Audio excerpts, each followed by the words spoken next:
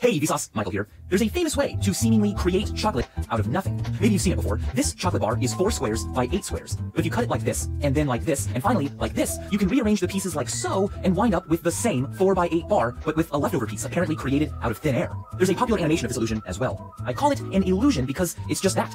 Fake. In reality, the final bar is a bit smaller. It contains this much less chocolate. Each square along the cut is shorter than it was in the original, but the cut makes it difficult to notice right away. The animation is extra misleading because it tries to cover up its deception. The lost height of each square is surreptitiously added in, while the piece moves to make it hard to notice. I mean, come on, obviously, you cannot cut up a chocolate bar and rearrange the pieces into more than you started with. Or can you? One of the strangest theorems in modern mathematics is the Banach-Tarski paradox. It proves that there is in fact a way to take an object and separate it into 5 different pieces. And then, with those 5 pieces, simply rearrange them, no stretching required, into 2 exact copies of the original item. Same density, same size, same everything. Seriously, to dive into the mind blow that it is, and the way it fundamentally questions math and ourselves, we have to start by asking a few questions. First, what is infinity? A number? I mean, it's nowhere on the number line, but we often say things like, there's an infinite number of blah blah blah. And as far as we know, infinity could be real. The universe may be infinite in size and flat, extending out forever and ever without end, beyond even the part we can't observe or ever hope to observe. That's exactly what infinity is. Not a number per se, but rather a size. The size of something that doesn't end. Infinity is not the biggest number. Instead, it is how many numbers there are.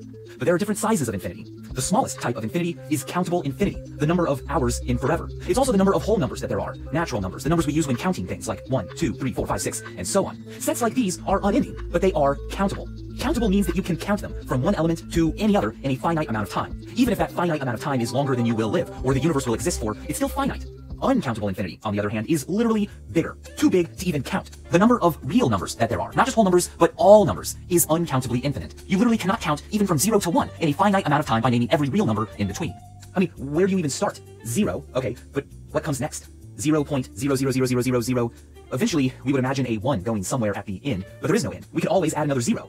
Uncountability makes this set so much larger than the set of all whole numbers that even between 0 and 1, there are more numbers than there are whole numbers on the entire endless number line.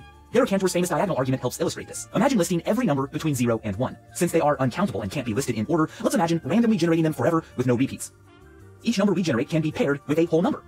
If there's a 1-to-1 correspondence between the two, that is, if we can match one whole number to each real number on our list, that would mean that countable and uncountable sets are the same size.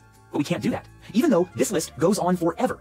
Forever isn't enough. Watch this. If we go diagonally down our endless list of real numbers and take the first decimal of the first number and the second of the second number, the third of the third, and so on, and add 1 to each, subtracting 1 if it happens to be a 9, we can generate a new real number that is obviously between 0 and 1, but since we've defined it to be different from every number on our endless list in at least one place, it's clearly not contained in the list. In other words, we've used up every single whole number, the entire infinity of them, and yet we can still come up with more real numbers.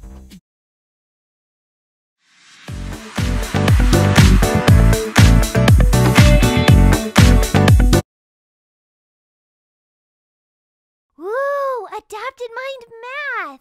Come explore the site with me. I'm in 1st grade, so... Our lives are small and can only scientifically consider a small part of reality. What's common for us is just a sliver of what's available. We can only see so much of the electromagnetic spectrum. We can only delve so deep into extensions of space. Common sense applies to that which we can access. But common sense is just that. Common. If total sense is what we want, we should be prepared to accept that we shouldn't call infinity weird or strange. The results we've arrived at by accepting it are valid. True.